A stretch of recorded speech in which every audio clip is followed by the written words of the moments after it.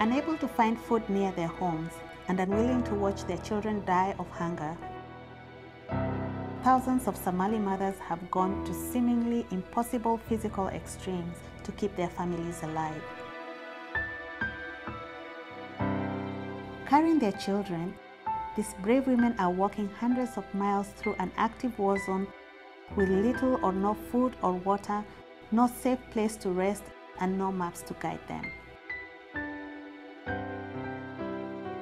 Most head for the refugee camps at Dadaab in Kenya, where international relief organizations like CARE are providing water, food, and medical care for nearly 500,000 people. Most of the more than 160,000 Somalis who arrived at Dadaab in 2011 were women and children unaccompanied by men. Their heroic journeys are a testament to their strength, determination, and to the enormous power of the love they have for their children. The worst drought in 60 years has left more than 13 million people in the Horn of Africa dependent on emergency aid for survival. The hardest hit area is southern Somalia, where chronic instability and violence have transformed a grave emergency into a catastrophic famine.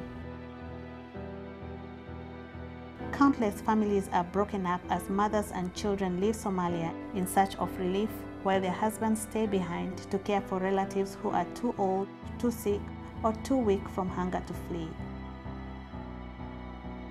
Kusei Ibrahim arrived in Dadaab carrying her 2-year-old son, Osman, and 5 of her brother's children. Their 12-day journey began more than 400 miles away in Dinsor, their home village in Somalia. With only a few biscuits as food, they walked nearly 350 miles to Somalia's border with Kenya before a bus carrying refugees took them the last 50 miles.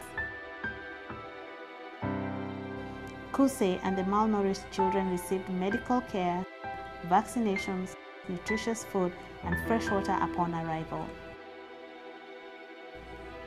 9 months pregnant, Fatuma Ibrahim Abdi left Somalia because there was no food, no land to cultivate, and in a country that has been at war for all of her adult life, she believed there was no hope for her children.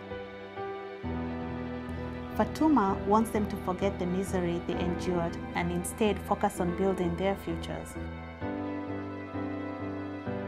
CARE has been able to provide emergency relief for thousands of heroic women like Fatuma because of your support. With your continued aid, we can work to help these brave women keep hope alive for their children's future.